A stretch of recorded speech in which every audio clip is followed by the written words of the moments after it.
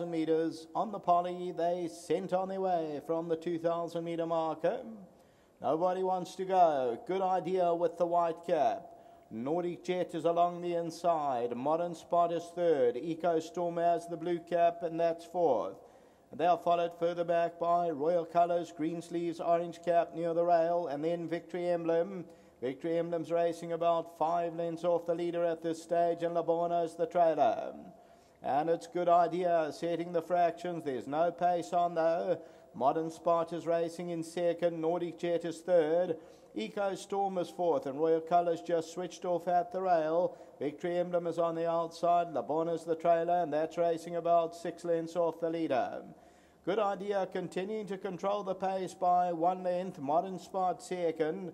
Nordic Jet is back in third position, then Eco Storm.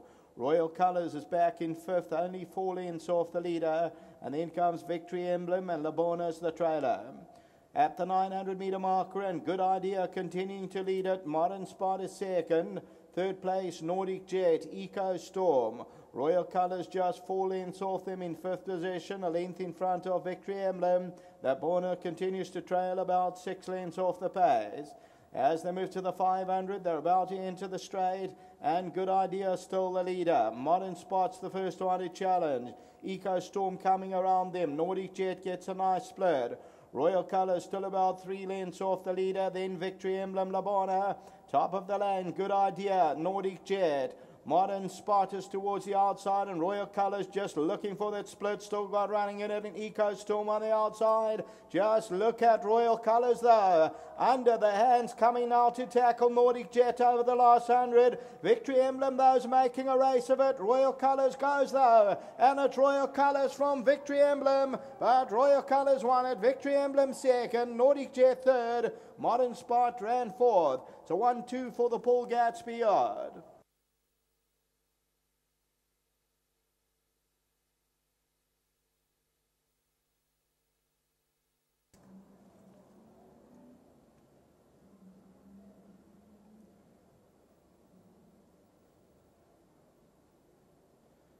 Well, at the 300, you could see Sean was just posing, and at that stage it looked race over. So Royal Colours just gets a punch or two out, and they win it 1-2 for the Paul Gatsby yard. The Rich Vein of form continues for Roy Moodley, and they win it well. Victory Emblem runs into second, Nordic Jet runs into third, and that fourth position goes to Modern Spot.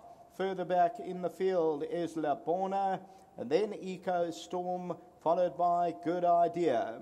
So, Royal Colours, well, you've got to give some also very, very good credit to trainer Paul Gatsby. Just look at that. There's a small gap, but he's sitting as still as a statue is Sean Cormack, and Royal Colours comes on to hit the front, under the hands, and then he'll just ask for it to quicken up now as Victory Emblem, Modern Spot try to make a race of it. One reminder, starts to drift slightly, but then goes on to score. And I'll tell you what, from the maidens, now 6 in a row, one of the most improved horses in the country is Royal Colours.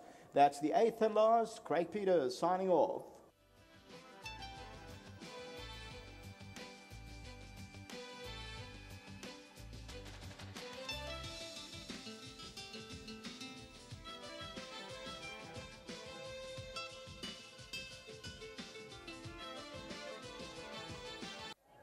Well, we've just seen Royal Colours come through for the 6th occasion, 6 wins in a row, 6 on the trot.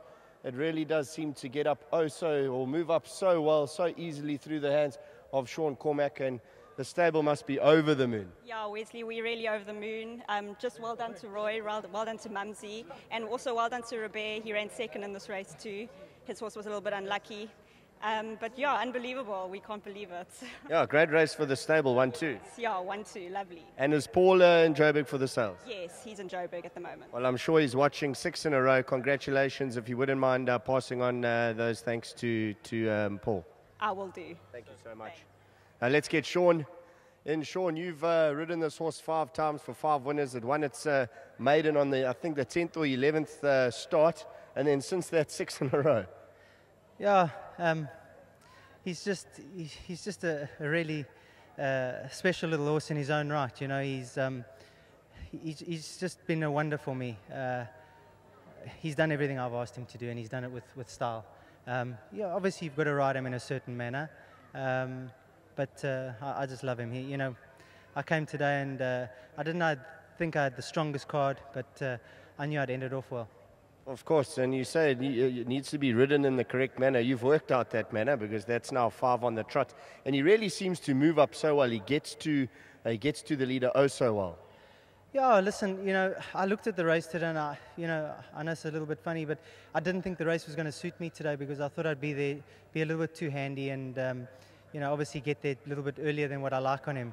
And just to add to obviously my troubles was, you know, Keegan's also had stopped on the fence. He wasn't following through, so I had to follow Donovan, and I was opting for my run on the outside of Donovan, and the apprentice was sort of, you know, rolling around a little bit, and I was a little bit worried that I might have to check him and get balked for a run a little bit. So I chose to go secure the gap and secure the run, and then just hold them together, and it worked out nicely. You know, I was fortunate enough to sit next to Donovan and wait till late in the race, the last sort of 100, and then ask him for a little bit of an effort at the end. And you know, I just can't speak highly enough for Beth and Paul. You know, they've kept this horse ticking, and it's not an easy thing to do. But I mean, I've seen champions get beaten trying to achieve what this horse has done, and he's been placed very well, and he's been prepared very well, and just full marks to them. You know, the record of their horses at the moment just speaks for itself. Very special thanks to Roy, because I think they were going to go for the Michaelmas, and I said to him, please don't. It's not what this horse is looking for. It's not his style, and they opted to miss it and go for a race like this. And this is what you need. You know, you're going to get the best out of a horse like this, and eventually he's going to get to that level. Hopefully, eventually. And as I say, just full marks to everybody involved. You've probably been asked this question after every one of its runs. Where to from next? Is there another win in the bag, possibly? Look, I think, you know, it also depends on his rating. You know, the handicappers, obviously, he's got his reasons for obviously marking the horse up at the rating that he is. And as I say, as long as he's not hammered in the ratings, he'll keep giving his best. And you know, the staying races aren't overly strong. So, you know, hopefully he can keep maintaining his record, and eventually he's going to get to one of those feature races. He's there now, so let's hope that he can get to one of those minors and maybe pull one of those off. But he's just, you know, he's just doing what we've asked him to do, and you know, he's giving everybody a lot of fun. That's what it's all about, Sean. But I must say, top ride, very patient, and you got this horse over the line, so keep up the good work. Thank you very much. Full marks to my sponsor, Highlands. I can't speak highly enough about them, and they're having a nice run too, which is awesome. They're obviously a great bunch of people who do a great job, and just thank you very much to them. Great, Sean. Enjoy your evening. Thank you. Let's get Mr. Roy Mudley in a game. I'm going to sound like a stuck record, but Roy, I said it on last Tuesday. I said it on Friday. It's not often we don't see your colours in the winners' enclosure. Here they are, and a very special ones at that, 6 in a row. Definitely, you know, 6 in a row is something else. You know, I never expected a horse to win 6 in a row. You know, this horse was actually bred by me. Yes. I bred this horse, and the mother is by Western Winter, and it's a very good breed. But winning 6 in a row, you know, it's something else. You know, all credit should go to Sean and Paul also. Paul did a good job, and his wife, I think they did very well, and they groomed it up to win.